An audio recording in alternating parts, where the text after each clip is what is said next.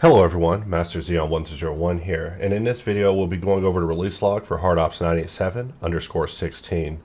The model pictured is from my robot course that was released recently that will be linked in the description. I hope users pick it up.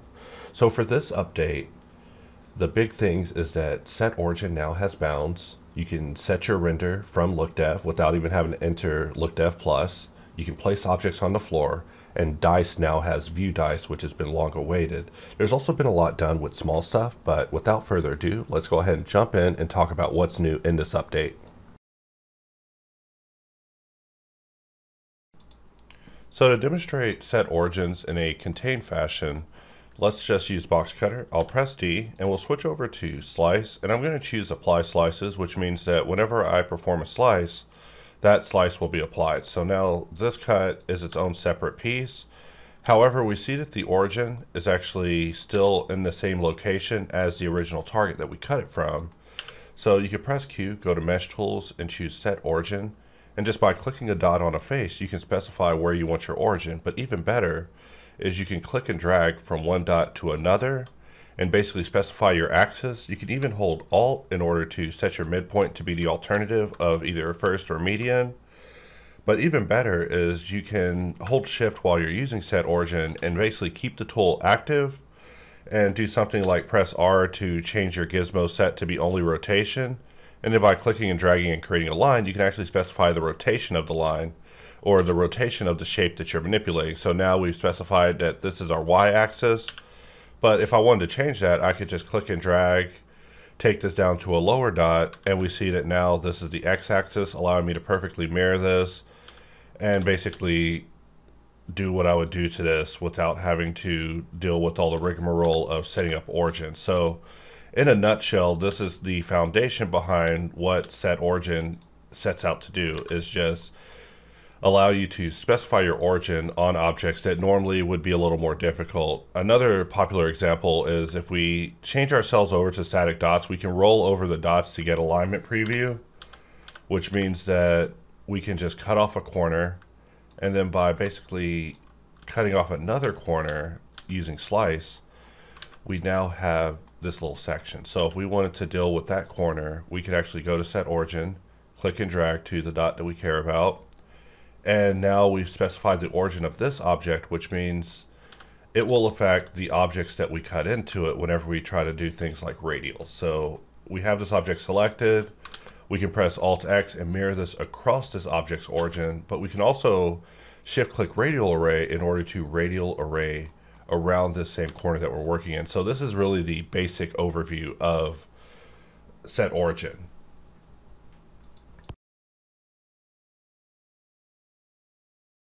So here we're looking at the subdivided result of my recent milk crate demo. And if we were to press Q and go under set origin, we see that this object has been subdivided so finely that trying to use a dot to set the origin is just completely out of the question. While we can set our origin, we're just not going to get a very good origin from what we're looking at. So for this reason, pressing B will now allow you to set bounds on the object, and from there you can actually set your origin based off of the cuboid calculation of the shape that you have selected, which can make it a lot easier for setting your origin point for very heavy objects such as the ones that we're showing here. I have another file open as an example. This was a power wash motor from a previous topological study. If I were to select the end piece and we go to set origin, we see that there are so many points on this mesh that setting the origin would be a little bit impossible. But this is where we can press B, and just clicking on the bound center for this particular face that is specified, we're able to quickly set its origin. With the next piece, we can go to set origin. We also see that once again we have too many points to specify. So if we press B, we get something much more simplified. We click on the point, we've specified our origin. We can go to the next object. We see that there's way too many points for us to calculate this. So we press B, and we see that it also takes the local rotation into consideration. But by pressing R, we could either specify if we want to specify the rotation or the location and rotation. So just by clicking on the center face, we're able to specify just the location of it while keeping the rotation. So if we go back into this and we press B, we see that we still maintained our rotation because all we did was click on a face dot. You have to click and drag in order to create your directional vector for the rotation to be set. So let's click on Set Origin here, and we see that we're also unable to affect this object if we press B. Just by grabbing that calculated center face dot, we are able to easily set our origin to the center top face of this object. So selecting the final piece, we can press Q, Set Origin. We see that there's really nowhere we can work with as far as setting our origin. In fact, it gets a little bit slow because of how much geometry is present, but we press B, we get bounds, we go back and we click our prime dot, and we're done. And just like that, we can now set origins on very high poly objects, which was part of the goals with Set Origin. I still consider it fairly early in its infancy, but I hope users are able to find a lot of use out of this latest iteration. So when it comes to getting familiar with hops, it's as easy as clicking on the hops button and going to the drop down for key map. We see that under the key map listing that there's a hotkey of Alt V for viewport submenu. So by pressing Alt V, we can bring up the viewport submenu, and we see this option for Look Dev Plus. Generally, clicking this will allow you to go in and begin scrolling through your various Look Dev environments in order to begin configuring exactly how you want your object to look dev. In fact, while you're inside the screen, you can press C to turn your background off and on. You can press V to turn off the visibility of your environment off and on. However, for the purpose of this, we'll have our visibility showing, and we're just scrolling through environments until we find one that we like. For example, let's say I like this one. We'll just click and apply, and while we have options inside of Look Dev to set it up to your render, we see that our render isn't actually set up to be like our Look Dev. So this means that by pressing Alt V, if we hover over Look Dev Plus, we see that part of the tooltip is Shift left clicking will copy the Look Dev settings over to Render World. So let's go ahead and try that. So we shift click, and we see that the render settings from Look Dev have now made it over to our actual render settings, thus simplifying the rendering process, just making it just a one-click process.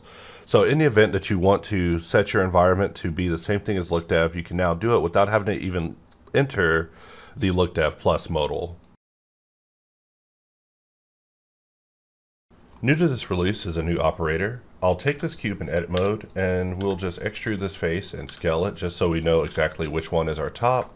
And if I were to take this object and just take it up in space, rotate it a couple of times, just get the rotation really odd.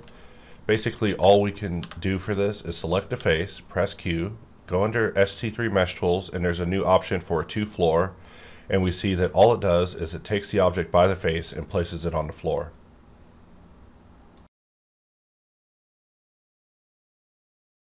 So to demonstrate dice in a traditional aspect, we will just cut this box, press Alt X to mirror to the other side, and then perform another cut, move it over, click and apply, perform another cut, and another cut. So as you know, with Boxcutter, it's easy breezy to get in and just begin cutting shapes. However, if we were to press Ctrl A and do visual geometry to mesh, we see that if we go in edit mode and we try to add loop cuts using Ctrl R, that we're not able to flow very far because the mesh is completely covered in ingons now. So in order to make this mesh able to be deformed, we added the ability for users to dice. However, this dice was just a means to an end, and there were still other dices that were needing to be achieved in order for us to fully accomplish what dice has to offer. So once you activate dice, you're able to begin rolling loop cuts on your ingon geometry, and then clicking, you'll be able to perform those cuts on this mesh using Knife Project. Right now in Blender 3.0, there's some weirdness happening with knife, so I definitely recommend using LTS. But more interestingly with dice is if we press T, we can actually exit to twist, which means that now we have twisted the object in addition to dicing it, but we also ended up with some geometric issues. So let's press Ctrl Z and just see if there's anything that can be done to mitigate it. And if we press Alt V and we look at the wireframe isn't actually looking that bad. But when we get in and we add the dice, we definitely want to make sure that we're not highlighting any incorrect edges because that's going to cause some issues. So let's try it again. We exit to twist, we click, and we see that now we actually have a much better flow happening with our geometry because we actually diced it in the correct area instead of letting it just double up on some areas causing a hotline. But in a nutshell, that's basically what dice is for. Dice is just allowing you to loop cut geometry in a 3D mode. However, this update introduces 2D mode to dice. So previously we discussed how you can press Q and go under Mesh Tools and activate Dice V2 and use it to dice things on various axes and twist them. However, new to this version is you can now go to Dice V2, and by pressing V, you can activate what's called View Dice. And we see that as I move around the view, that the dice is always going to be adjusted to fit the selection, which was part of the criteria for this request and was a long time request. And I'm just so proud to see this finally a reality, because while this looks a little strange, you might be wondering what you could possibly be using this for. That comes next. So if we press 5, we can now look at things in orthographic, which makes view dice behave a lot better. Unlike the traditional dice, there is no Q button to change the algorithm because this uses its own system for 2D, meaning that whenever you click, it will just dice and be done. And if we look at this, we are able to see that we just diced it basically from this view. Let's alt lock it from this view, and let's go into dice again. We'll press V, and now we're able to basically roll our dice. And the good thing about dice too is you can press tab and uncheck voxelize, and from there actually begin dealing with the sections that are showing in earnest instead of having to deal with them always being voxelized. But voxelization is definitely the intended way to be using this because we want perfect boxes whenever we're using dice. But in the event that you do not, you're also able to uncheck it in the expanded UI, as well as press B to toggle it off and adjust the segments. Another thing important to note is that if we were to collapse this, pressing X doesn't actually toggle X off, or pressing Y doesn't actually toggle Y off. What it does is it sets the segments to 1, meaning that you can just roll the wheel and begin getting your segments back. So let's say I didn't want Y sections. Well, I could just press Y, and now X has been set to 1, meaning that Y is all that's left. So if I just begin rolling the wheel, we see that we're able to continue adding sections to the Y. If we press X, we have now set Y to 1, meaning that now when we scroll, we're able to bring back both series of sections. So we'll press Y again, which will isolate it, disabling X. And here we're able to roll the wheel and begin adjusting how many X sections we want to add to this mesh.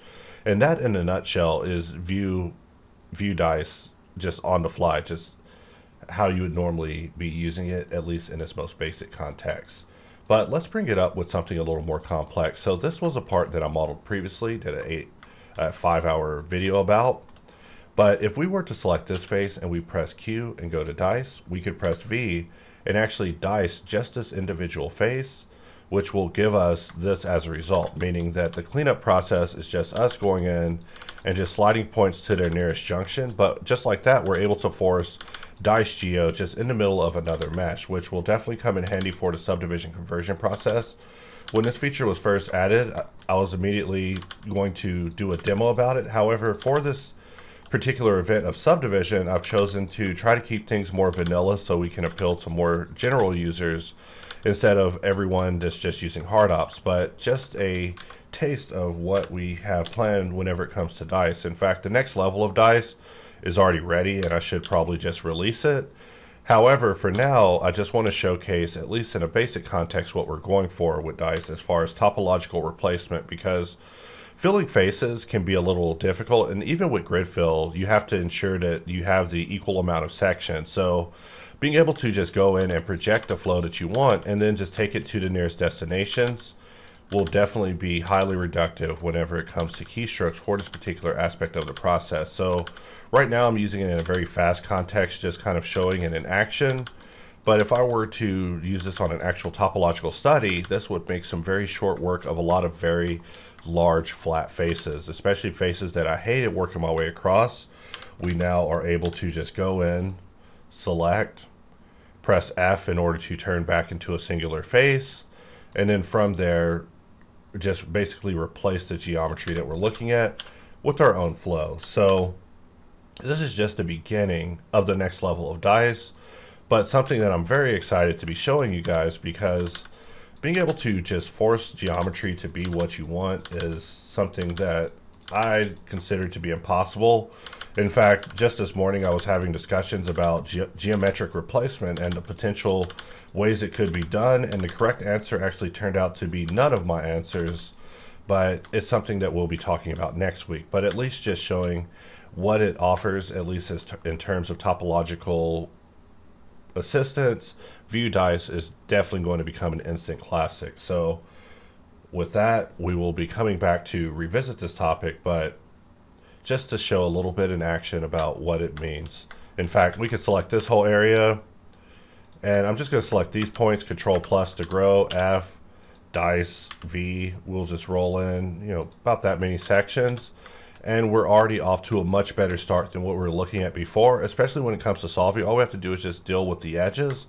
But when it comes to these big flat faces staring us in the face, they are soon to become a thing of the past. So at this time I have the console showing, which basically displays what it normally shows whenever you first open HardOps. Even tells me that a newer version of HardOps is available because I'm using an older version of HardOps. If I were to press spacebar, we bring up the spacebar search menu, and then if I go back to my system console, we see that there's now a bunch of console chatter is what I call it. So we see that these two are basically referring to autosave. However, voxel size start frame, end frame refers to us, which means that if you press Q and you go under settings, you're going to see under frame range options that there's some options for you to set your frame range. If you go under your voxel settings, you'll see that there's an option for you to specify your voxel settings. These were added a lot earlier in HardOps, in which Blender wasn't throwing errors for this. However, Blender now throws errors whenever you press spacebar just for having certain options exposed inside of your Q menu.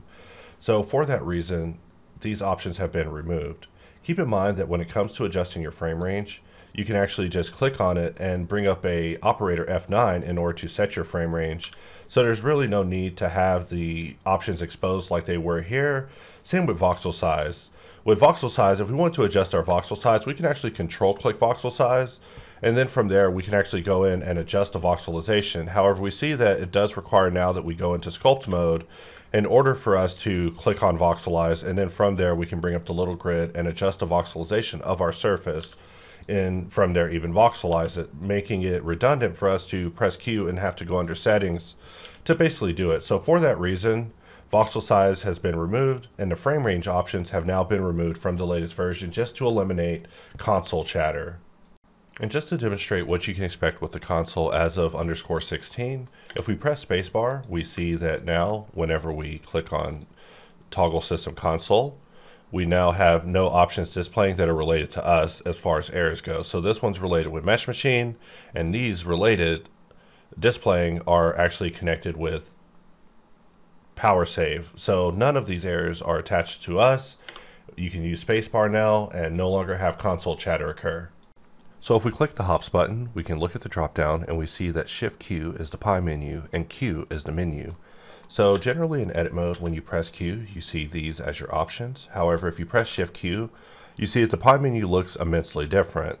So in this update, I had AR go in and actually add the options that were missing from the pie menu. So now we have options for reset access. We also have the main menu that shows for edit mode displaying for users whenever they're using the pie menu in edit mode. So some users have reported that the pie menu was a little out of date. So now you have access to operations, but you also have access to all the options that generally show whenever it comes to edit mode, whenever it comes to using the Q pie.